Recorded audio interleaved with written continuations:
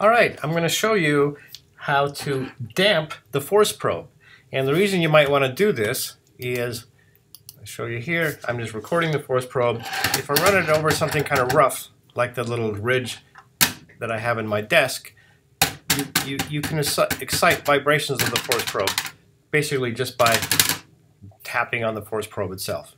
And so sometimes that can be a little bit annoying. If you zoom in on this, it's actually sort of interesting. You see actual vibrations here that you can analyze with our FFT tool, and you see the force probe likes to oscillate, not oscillate, actually mechanical vibration at around 150 Hertz, but sometimes it can be a little distracting to see that. So there's a simple way to get rid of this. You open up your device. I've already taken the 4 screws out. There's no reason you should not open your device up as much as you want. It's a fun thing to do. The screws go into brass bushings, so you can open it up as many times as you want. The force probe is here on the bottom. The way this thing works is that it's basically a spring that holds some magnets, and those magnets hover over a Hall effect probe, and moving them changes the voltage.